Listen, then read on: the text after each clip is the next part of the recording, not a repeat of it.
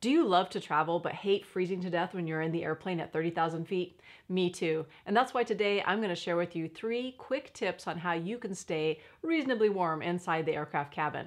Hi, I'm Kathleen Starmer, the founder of KathleenStarmer.com, where I teach savvy women how to travel both intelligently and safely.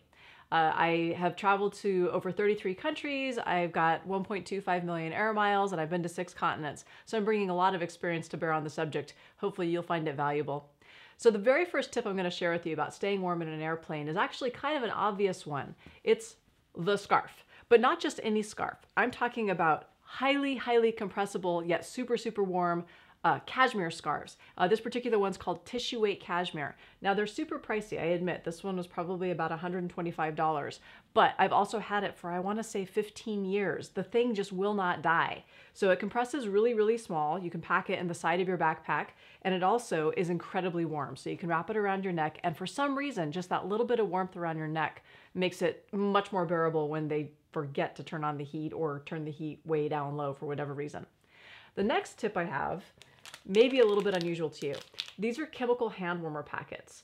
When you open the packet and you expose it to air, there's a chemical reaction that causes the little pack inside to turn nice and toasty warm. So if you're in a really freezing airplane, go ahead and pull a set of these out of your backpack, put them in your pockets, and enjoy the warmth. It lasts for about 8 hours, so it's actually usable on something like a transatlantic flight.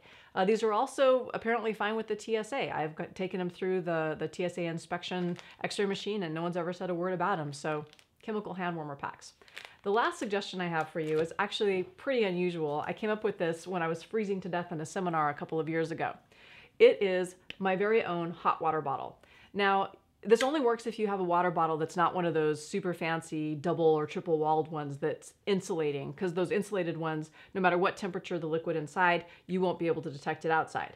But if you get an old-fashioned water bottle, one of these metal kinds that's just single-walled, what you can do if you're freezing to death is ask the flight attendant to fill it halfway with hot water and halfway with cold water. Now you don't want it all hot water, I know, because I did that one time and I just about fried my hands. But if you do that combo of hot and cold, you'll end up with this really great little bullet, effectively, that you can just kind of snuggle and hold, and it really just makes the flight much more bearable. And you can sip it. It's sort of like sugar-free hot chocolate or decaffeinated coffee. So those are my 3 tips for staying warm on a freezing cold airplane. Hope you find them useful. If you know anyone who suffers when they freeze on an airplane the way I do, go ahead and share this video with them, send them over to this page and have them comment, like, it'd be great. Thank you, by the way, for your comments on yesterday's, or I guess it was Monday's, Facebook Live video. It sounds like some people want to know about how to dress appropriately for travel, how to pack lightly for travel, so I'll be covering those in upcoming episodes. Again, thanks for watching, and I'll see you next time.